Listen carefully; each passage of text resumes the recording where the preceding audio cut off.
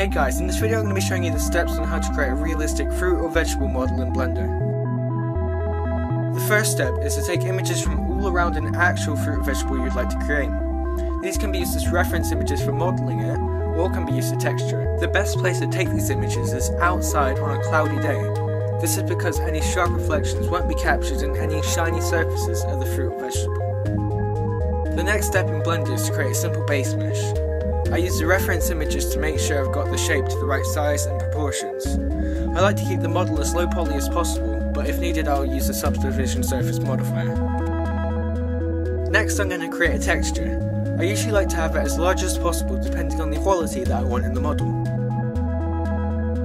Before I can texture paint the model, I'll have to set the material of it to be the texture I've just created.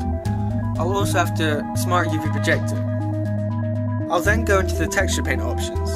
I'll set the brush strength to 1 and the image mapping to stencil. I can then go around the objects painting on it using the images that I've taken. Once you have fully painted the model, you'll probably notice that there's some tone differences in the texture.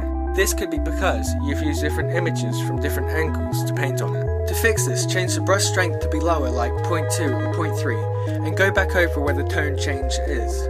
This will even out the look of the model and will make it look more realistic.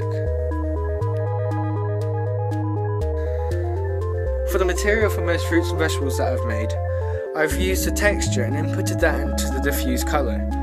I've then mixed this diffuse with glossy and had the factor to be Freyno. I've just adjusted that to look correct.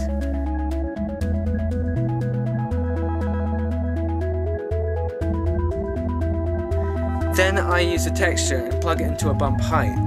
Then I plug that into the normal of glossy and diffuse.